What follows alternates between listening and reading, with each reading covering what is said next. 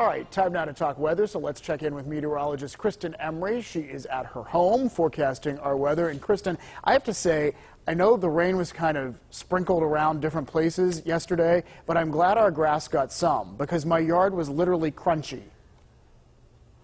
I know. My yard is still brown in spots, but it's starting to green up a bit, but the edges are definitely crunchy. And some areas yesterday, we had very isolated, sporadic, heavy downpours. Some folks got 1 inch or 2 inches of rain. They had some flooding problems up along 119 in Indiana, Armstrong counties.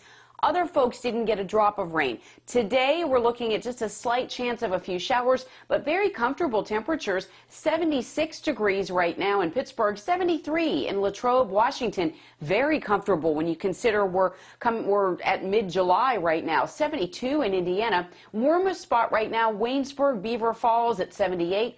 Along with Morgantown at 79. So we're looking at light winds this afternoon, and this is the condition with the sky. Just kind of sunshine at times, some cloud cover moving in, then more sunshine, and we do have a chance of a spotty shower, but it'll be few and far between for those as well. There you see 76, overcast at the airport, that light northwesterly wind.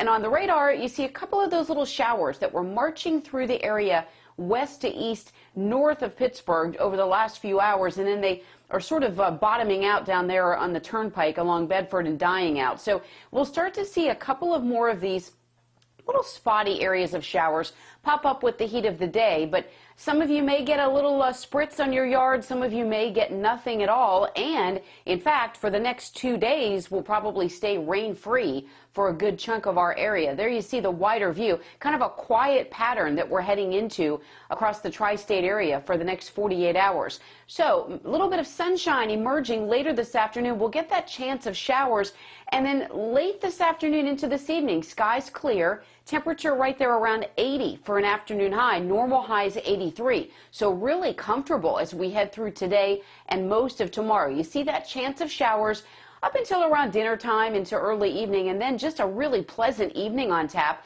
and a good day for tomorrow. We're looking at sunshine mixing with just a few clouds here and there, comfortable lower 80s. More of the same Wednesday, although the heat is on its way building in. So today, enjoy 80 degrees under partly cloudy skies, more 80s tomorrow, and then here it comes. The heat's back Wednesday, Thursday. We flirt with 90 degrees. We stay dry until Thursday night into Friday, and then a chance of storms through the weekend, but also temperatures near 90.